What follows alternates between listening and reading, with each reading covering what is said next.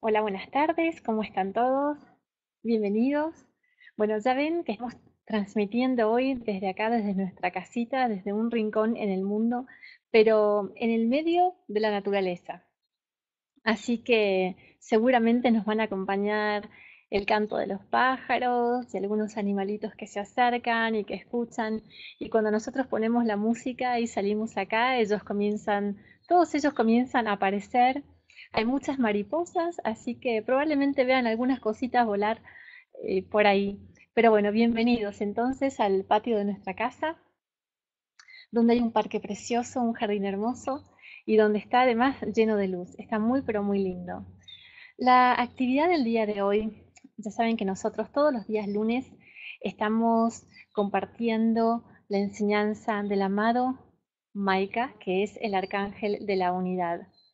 Y hoy, por alguna razón, apareció un ser más que me pareció muy importante compartir este mensaje con ustedes y que seguramente está relacionado también con el arcángel Maika.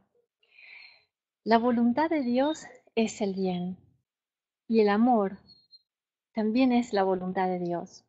Y en el día de hoy les traigo las palabras del amado El Moria sobre este aspecto amor, sobre el amor divino, lo importante que es para todos nosotros poder desarrollar, desenvolver este sentimiento que está acá, guardado en nuestro corazón, listo para brotar, expandirse, crecer y a través de él poder envolver a toda tierra, a toda vida, a todo lo que existe. El amor es lo más importante en la vida del ser humano y es lo más importante en nuestra evolución.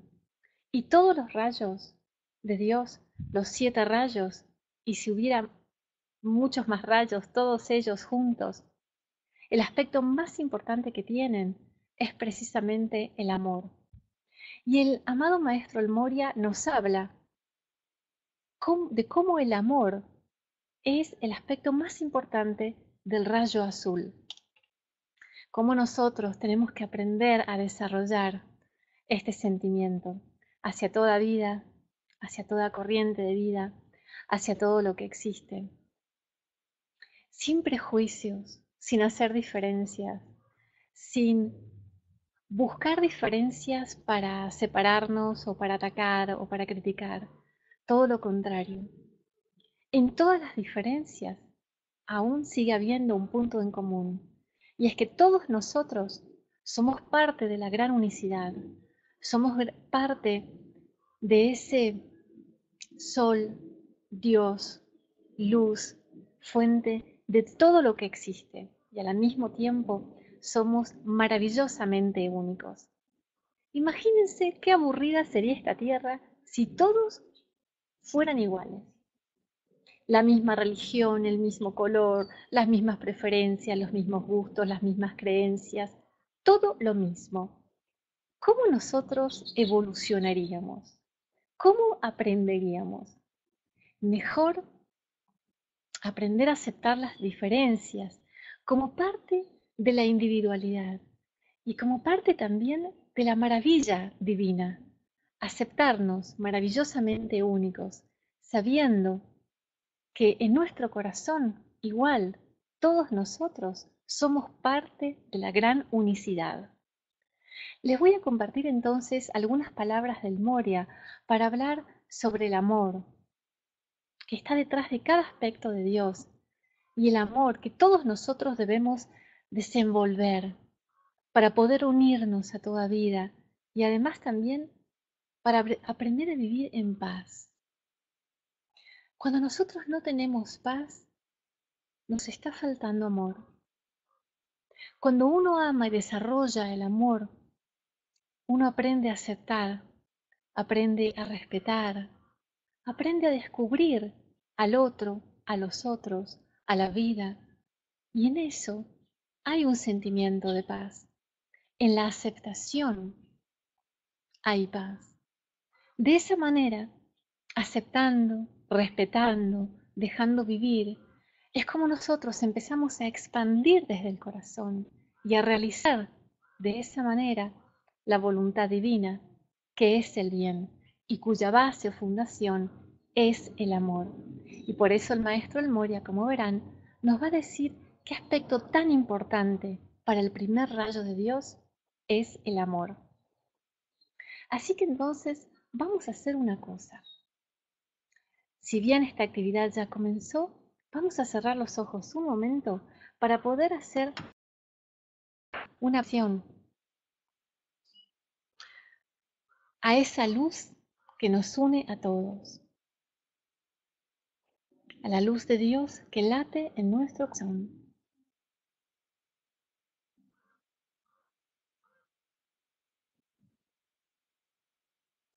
Haciendo una inspiración profunda, exhalamos y al exhalar vamos a dejar afuera todas nuestras preocupaciones, nuestros problemas, toda angustia. Vamos a conectarnos con el más grande sentimiento de amor divino.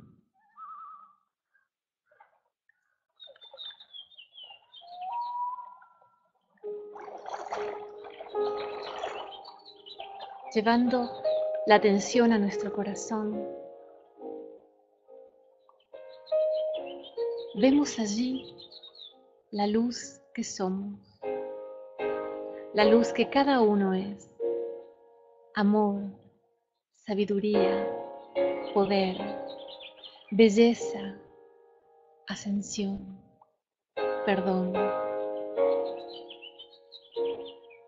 Y desde el centro de mi corazón yo estoy aceptando la unicidad que todos somos. Yo estoy aceptando a cada corriente de vida como la individualidad única, perfecta de Dios.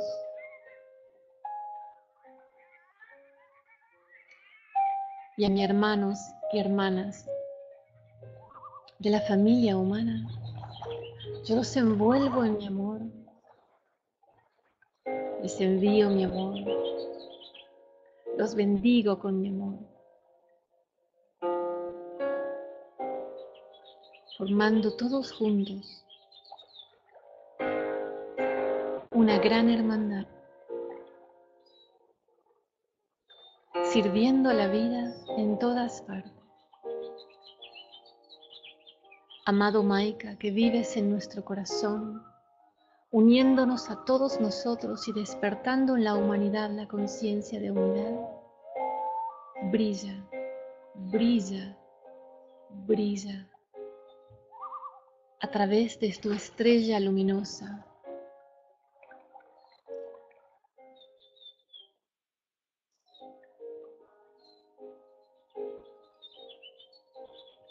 Uniéndonos a través de tu amor y aprendiendo del regalo que nos dejaste hace 2000 años.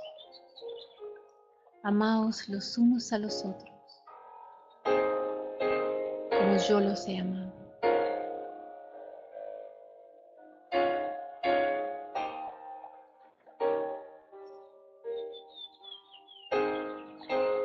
Envueltos en esta radiación de puro amor divino, vamos a hacer una inspiración profunda, llenos de amor, exhalando amor. Y cuando estemos listos, vamos a abrir los ojos.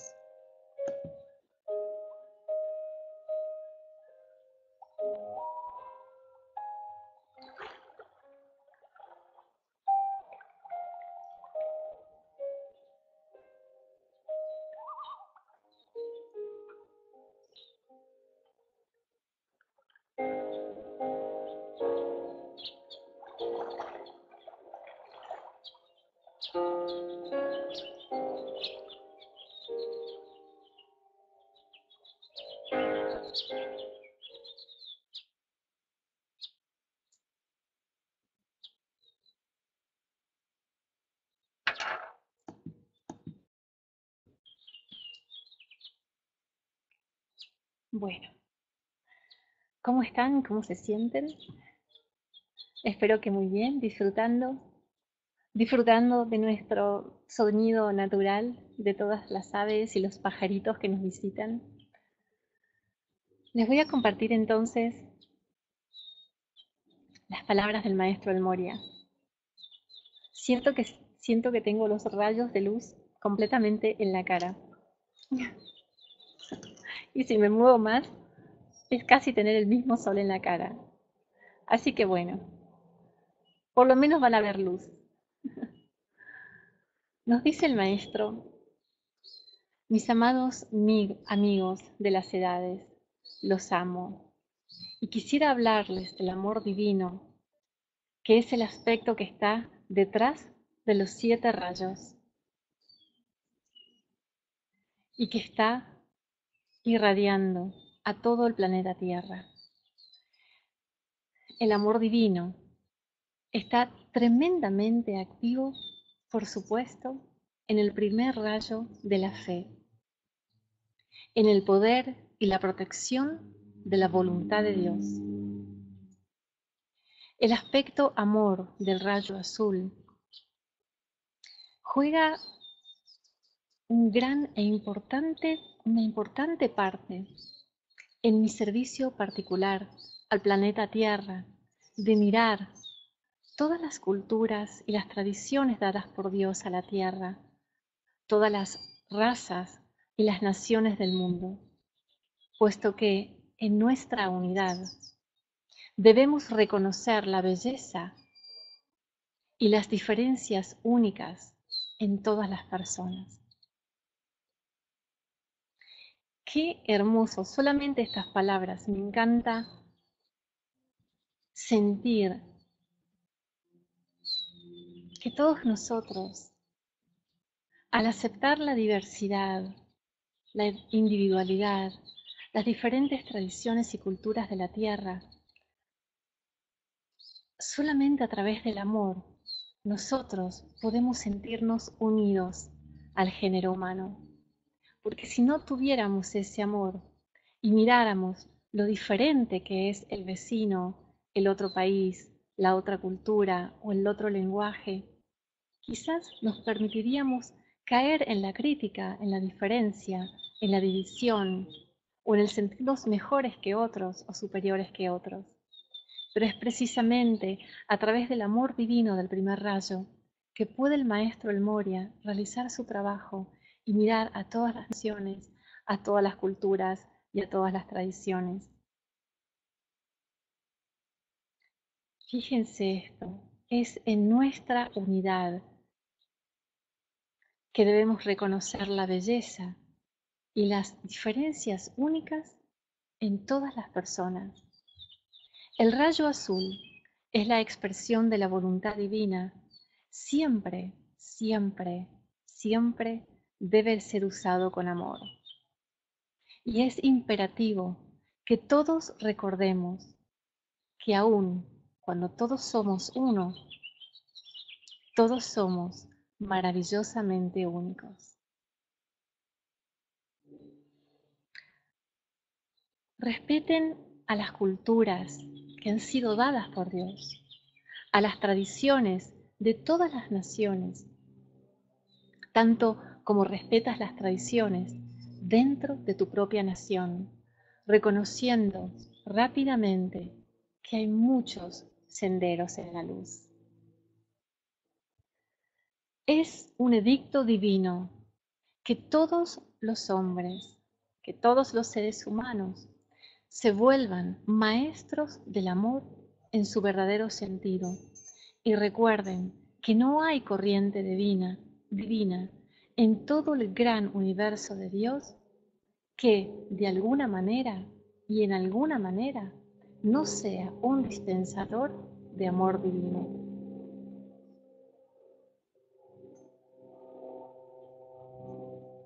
Qué importante reconocer que todos nosotros somos maravillosamente únicos. Y al poder reconocerlo, dejemos de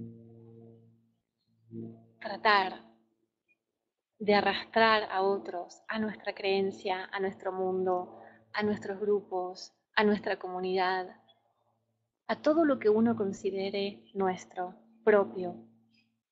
Qué importante reconocer que muchas son las avenidas, que muchos son los senderos de luz y que no hay persona en la tierra que de alguna manera no sea un dispensador de amor o no esté dando amor a su manera desde algún lugar.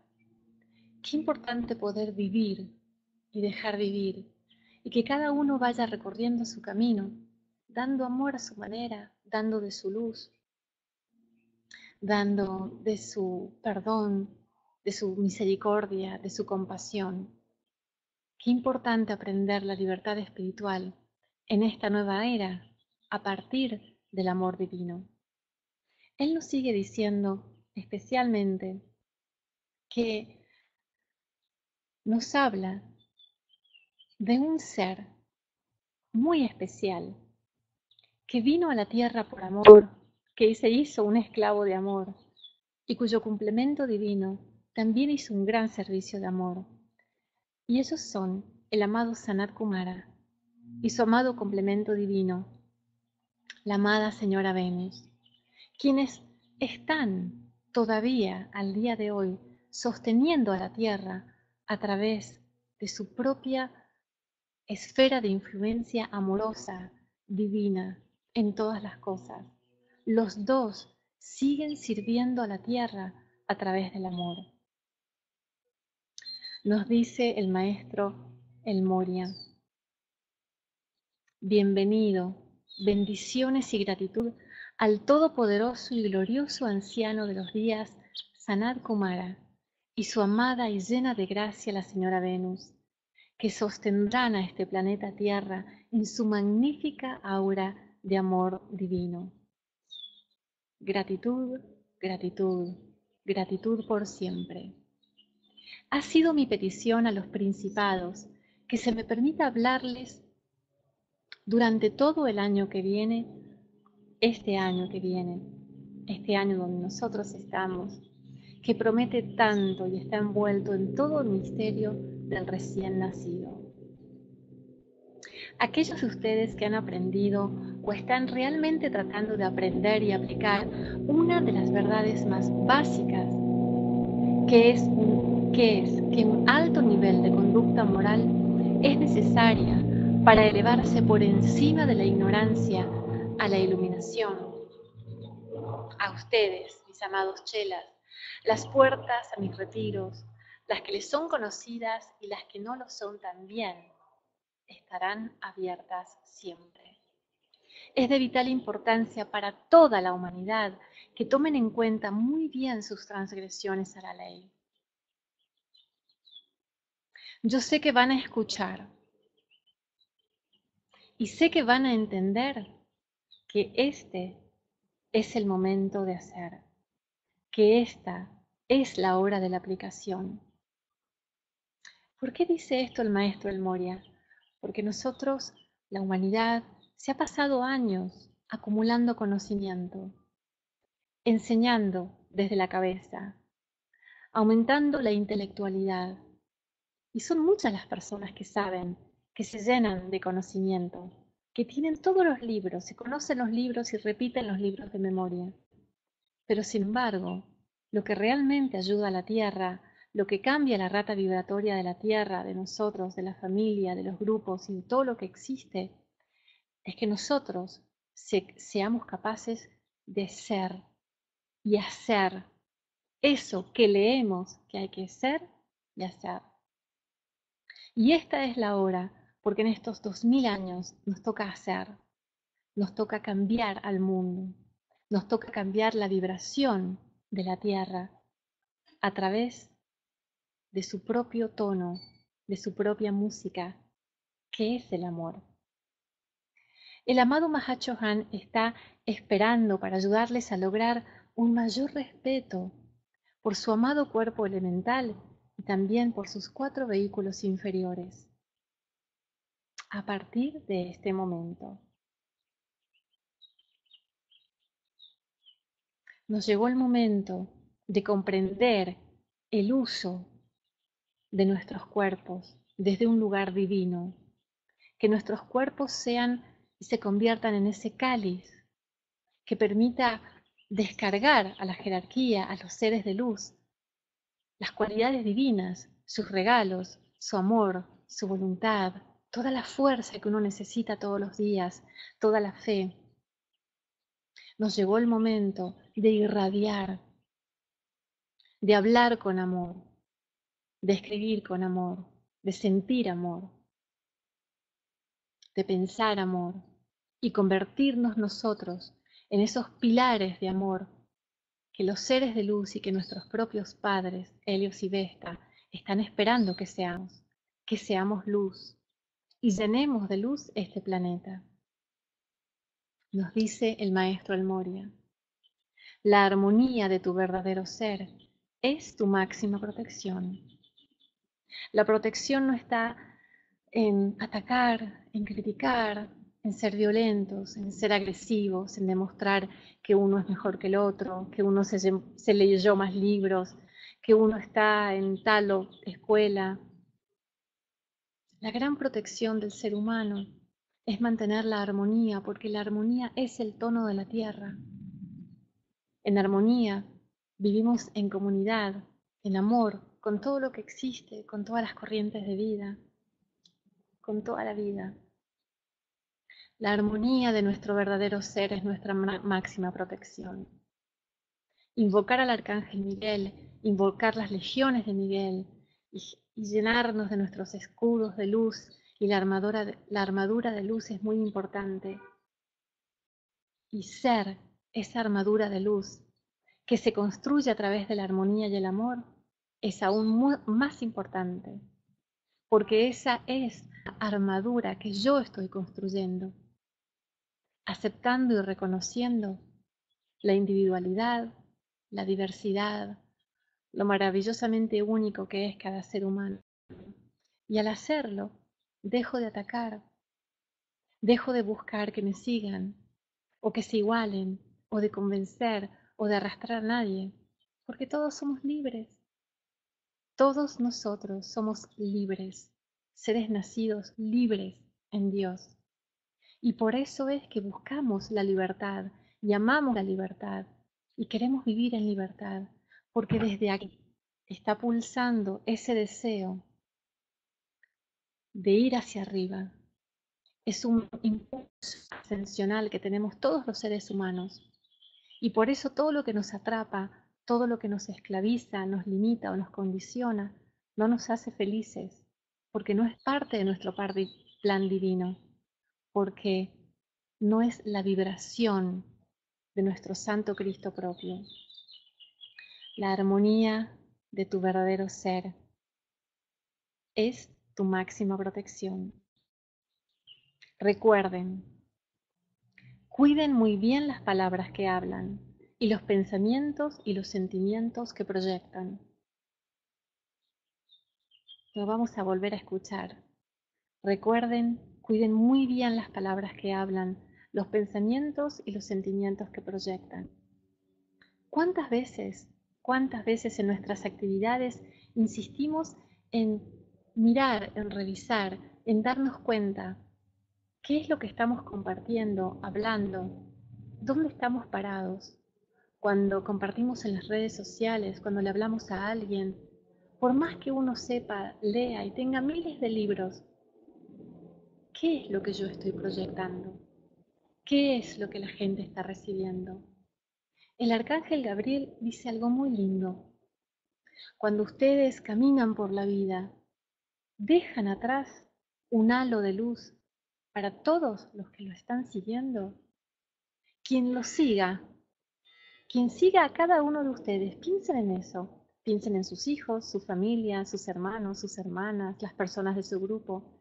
Quien sea que los ¿está siguiendo la luz? ¿Está siguiendo el amor? Tratando de imitar ese amor que se está expandiendo desde el corazón, tratando de imitar el sentimiento de perdón, de compasión, de misericordia. ¿Qué es lo que la gente está siguiendo? Uno tiene que pensar muy bien estas palabras para ver qué es lo que yo voy a hacer a partir de ahora, en este momento, con mis 4 vehículos inferiores y también con el elemental de mi cuerpo. Nos dice él, Permítanme ahora suavemente llevar su atención a la hermosa estrella del amor divino del magno y glorioso Sanat Kumara, que aún ahora está latiendo dentro de su propio corazón, dentro de su propio mundo, dentro de su propio universo. La estrella, que es una estrella dentro de una estrella, dentro de otra estrella, y así hacia el infinito. Cuando hablamos de esta hermosa estrella de amor divino, estamos hablando de esa estrella que es un triángulo superior apuntando hacia abajo y de un triángulo inferior apuntando hacia arriba. El triángulo superior está apuntando hacia abajo para descargar desde lo alto la inspiración de Dios, que tiene un tirón magnético de luz y amor para movilizar dentro de los corazones de todos los hombres el impulso por el deseo de la conciencia maestra ascendida, el impulso por el deseo del amor divino, la verdad eterna y la perfección de Dios.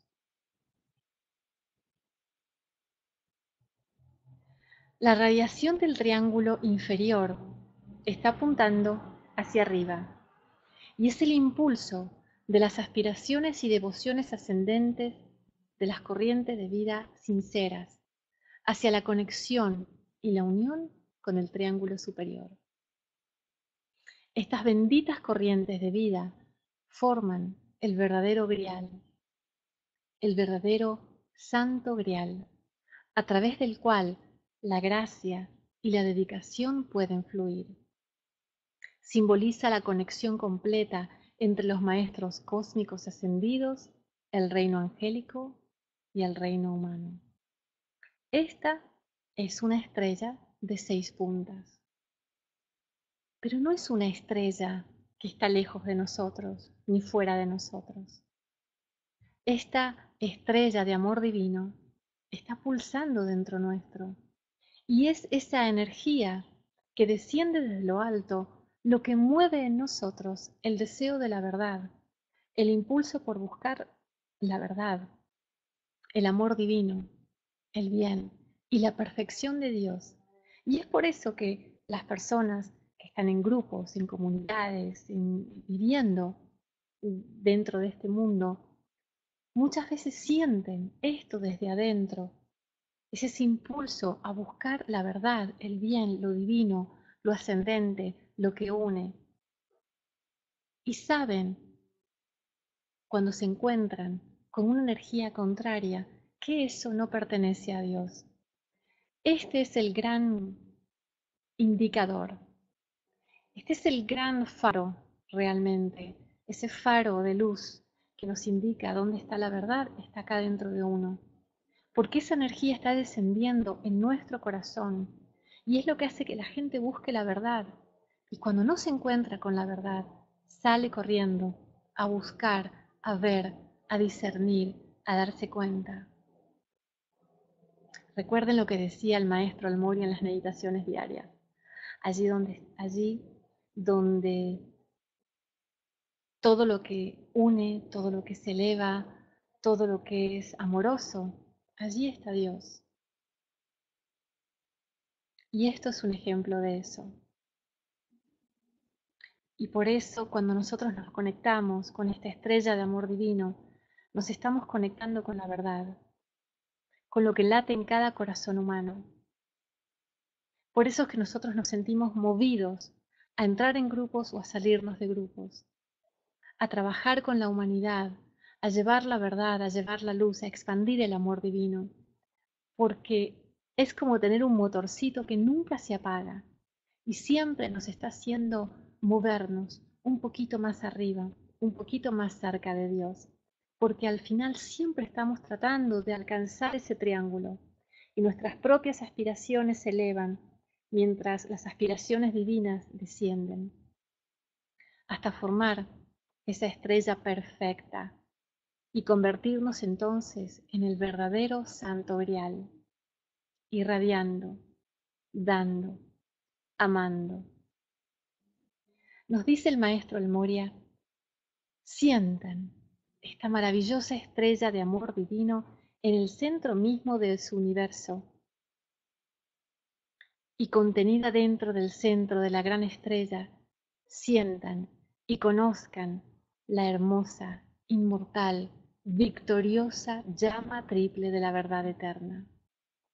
Mientras que el corazón de la llama y todas las llamas es radiante con el fuego violeta de la libertad espiritual, la misericordia, la compasión, la transmutación, el perdón y el poder de la invocación. Dentro de la radiación de esta gran estrella de amor, luz y sabiduría, pueden colocar a cualquier persona, situación, lugar o condición en tu conciencia, en tu mundo. Y todo lo que sea sostenido dentro del abrazo de esta poderosa relación será elevado, elevado, elevado en vibración. Mientras más sostengan al planeta, a ustedes mismos, a otros más y más dentro del sagrado abrazo de la gloriosa estrella, más y más ellos deberán expresar la perfección de Dios hasta convertirse en una ardiente catedral de luz viviente. Ahora es el momento de la aplicación. Sepan que los amo. Estas son las palabras entonces del amado Maestro El Moria. Se llenó de luz la pantalla. Ahora sí que ya no me veo y la verdad no es importante. Este video va a estar bien interesante, lleno de luz, luz y más luz.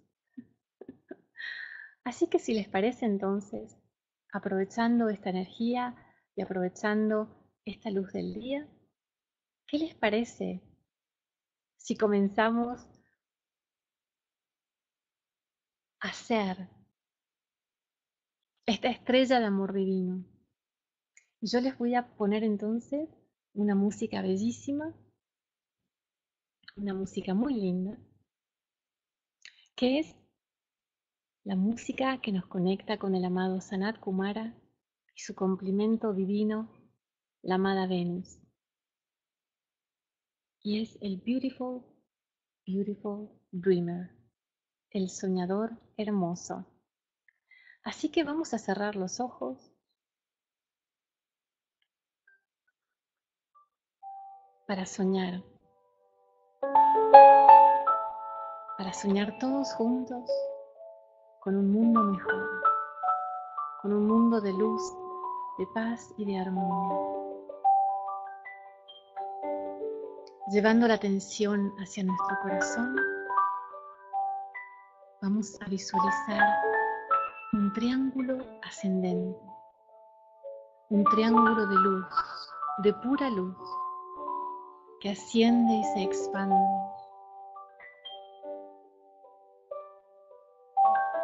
Son nuestras aspiraciones divinas, el deseo de ser mejor cada día, el deseo de ser una estrella de amor hacia toda vida, el deseo de que haya paz en esta tierra, de que haya paz en cada corazón humano, de que todos nosotros nos aceptemos en nuestra maravillosa unicidad. Y ahora visualizamos desde lo alto un triángulo descendente que es un triángulo de luz con una radiación rosa.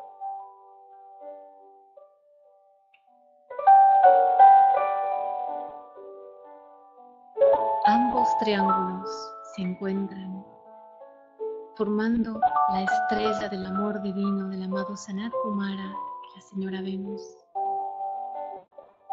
formando una estrella de 6 puntas. Nuestra estrella se expande, crece llena de luz resplandeciente, hasta estar por encima de nuestro cuerpo y nosotros quedamos dentro de ella.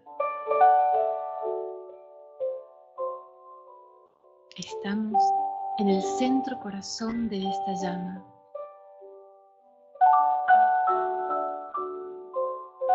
Amado Sanat Kumara, amada Señora Venus,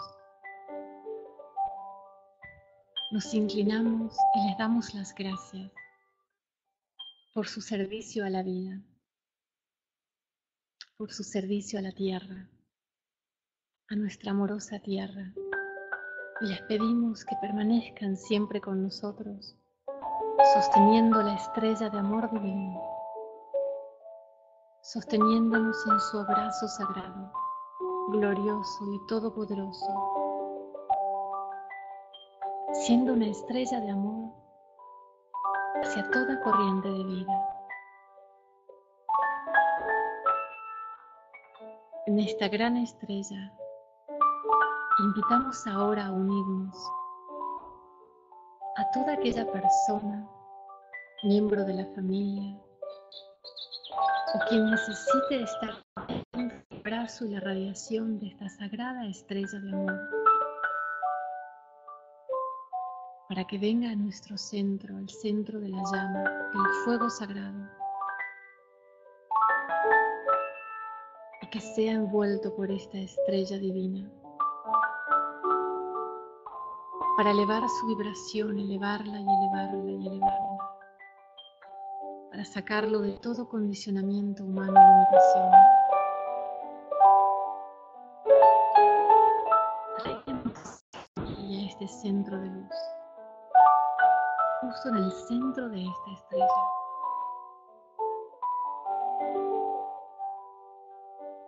Sus hijos, sus padres, sus hermanos o hermanas, o algún miembro de la familia humana que hoy necesita ser redimido a través del amor de nuestro corazón.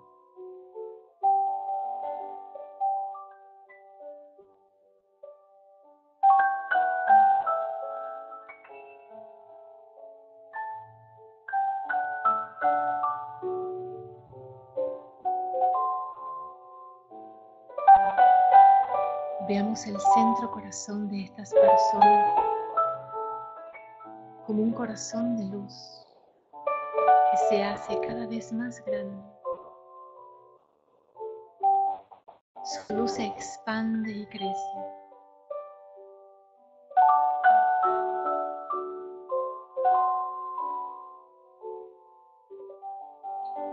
Hasta que todos nosotros formamos un inmenso y radiante sol dentro del corazón de la poderosa estrella de amor divino. Y en esta estrella todos somos amor. Yo soy amor. Tú eres amor. Y somos amor.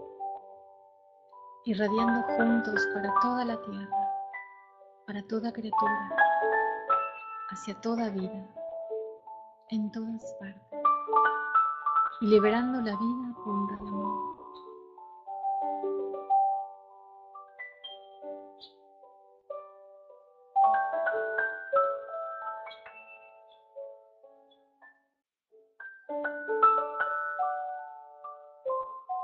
Amado Sanat Kumara y amada Venus, amado Maika, te damos las gracias por despertar en nosotros la conciencia de unidad a través de la sagrada estrella del amor.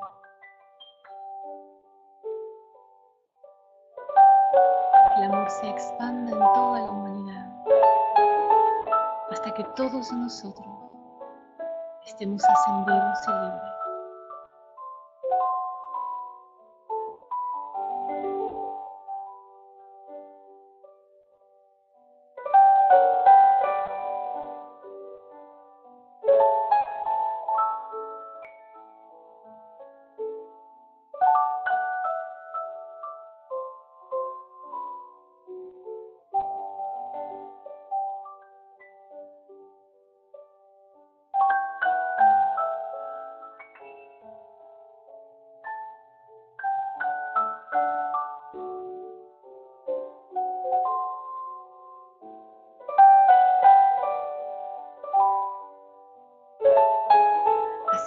tomamos una inspiración profunda.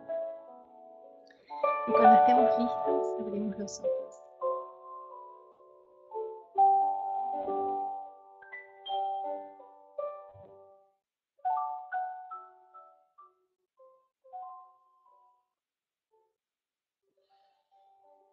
Bueno, muchas gracias a todos por ser parte de esta actividad, por ser parte de este servicio, por formar su estrella de amor divino en este día, desde ahora y para siempre, y por sostenerla en cada uno de nosotros y en cada corazón humano. Gracias por servir a la vida a través del amor. Será entonces hasta cualquier momento. Espero que el día de mañana podamos transmitir desde el Gran Cañón para todos ustedes y compartir con ustedes esta experiencia tan bonita desde la tierra de Juan el Amado y de tantos seres de luz. Así que mañana los vamos a tener al tanto para ver cuándo y dónde nos conectamos. Y seguiremos así a lo largo de la semana. Gracias entonces a todos, gracias por expandir y me inclino ante la luz de su corazón. Gracias y será entonces hasta mañana. Gracias también a todos los que colaboran, a los que donan, a los que contribuyen, a los que dan gracias a través de su donación. Que esa donación se multiplique, se millonifique en sus manos, que nos haga a todos generosos, opulentes e ilimitadamente libres. Gracias, hasta mañana entonces.